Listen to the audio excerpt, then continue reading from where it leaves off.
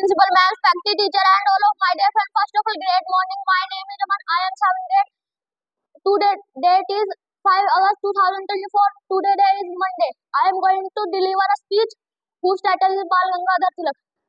Bal Gangadhar Tilak was a great freedom fighter. He was an Indian nationalist, teacher, lawyer and journalist and social reformer.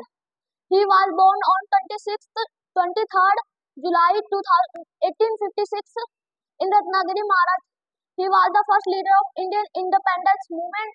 His father Gangadhar Tilak was the teacher. Thank you. Have a nice day.